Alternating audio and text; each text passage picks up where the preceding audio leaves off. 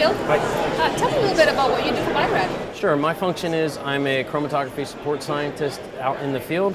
So in my past experience, I worked as a bench scientist doing downstream purification work for close to 20 years. So now my job is to help use my knowledge to help customers with our resins.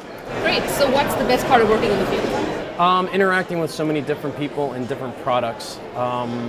Previously, I would only work on, say, a monoclonal antibody. Now I get the ability to work on mAbs, vaccines, other viruses, recombinant proteins, and just really expand my knowledge base and also help our customers use our resins.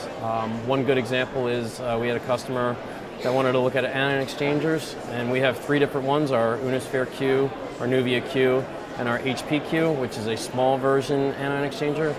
And even though all 3 of them have the same functional group, we got 3 completely different results.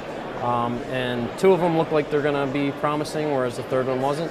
But without doing the proper screening, you're just not going to know that. So one of the big things is we try to talk to our customers and say, hey, you need to really screen each and every time. A lot of customers want a platform, but platforms don't always work. Great, well thank you so much. Thank you.